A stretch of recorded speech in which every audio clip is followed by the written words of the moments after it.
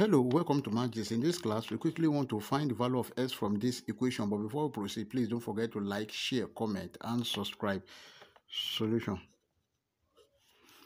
Let's square both sides. Square root of 49 plus square root of s all square is equal to 8 square. This one will cancel this.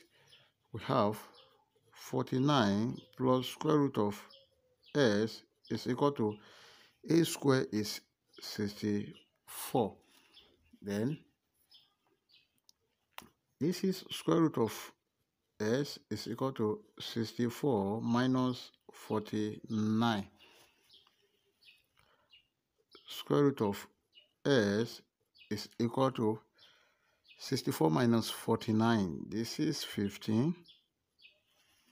Now let's square both sides again in order to get the value of s. We have square root of s square is equal to 15 square.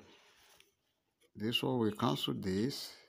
S is equal to 15 square is 225, and this is the final answer. Before you leave, like, share, comment, and subscribe. Thank you. Bye bye.